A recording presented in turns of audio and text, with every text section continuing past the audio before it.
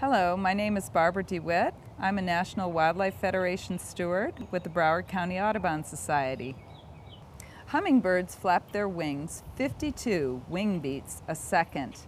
They need to do this to keep their body in the air, and they fly forward, backwards, sideways, both sides, and up and down. They can fly all around. They're the only bird that can fly backwards, and they use this to get away from predators. They use this to display to their mates. They use this when they're at a feeder, and they can, without perching, they can hover in the air by beating their wings, and they can feed from the tubular flowers, or they can feed from a feeder.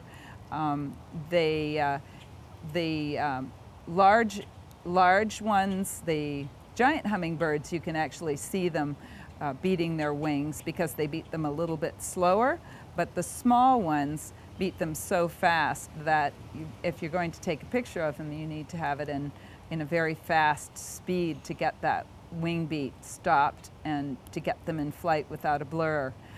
They also use their flight to chase predators away.